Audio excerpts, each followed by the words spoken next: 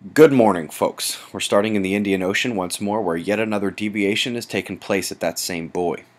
Quick ice update. The latest cryosat data reveals the latest surface extent up north belies a thicker ice layer than in previous years, a highly unexpected finding. In the United States, Oklahoma continues their minor earthquake swarm. Also getting terrific data from the measurement mission, a flyby as well, all focused on the major storm system that just came through. It's confirmed that at least 2 tornadoes dropped that night. The precipitation and snowmelt from the heat are causing some isolated flood concerns as well. Luckily the system's moved on, and today will be a much easier day on this continent, except maybe for the Northwest under winter advisories. We're coming east into the North Atlantic to see a strong low pressure system, tied for the strongest storm in the north. This one cresting today and will likely bring more flooding and more high wind. You can see it's actually happening now. Coming down under and tossing the precipitable water overlay on there, we have thunderstorm potential on the northern Australian coastlines today, and the convergence to the south will send clouds and rain to the South Island of New Zealand.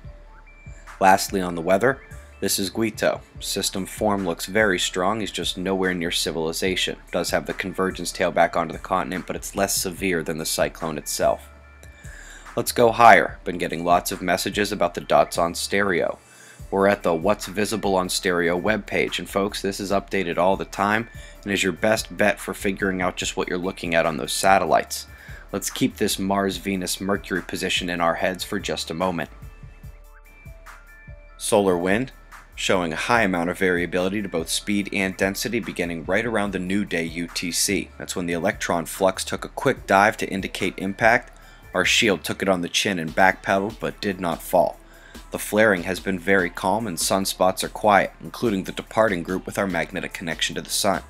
The sunspot's center disk are technically multiple active regions, but their spread has them closer to one another than the oppositely polarized umbral cores, except maybe up there, where mixing potential does exist the most. More sunspots on the limb turning in, but the bigger ones are yet to come.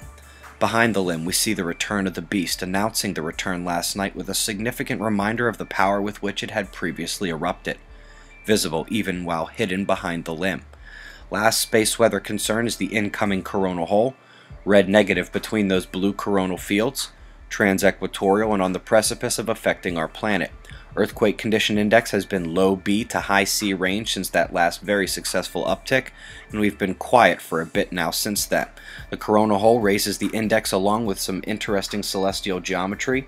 Neptune about 2 days from solar conjunction, and perhaps just as interestingly, look at that threesome I asked you to keep in mind a bit ago, holding their lineup well into March due to their relative orbital speed and position. Current conditions and shots of our star to close. Eyes open. No fear, it's 6:35 a.m. Eastern Time, and that's the news. Be safe, everyone.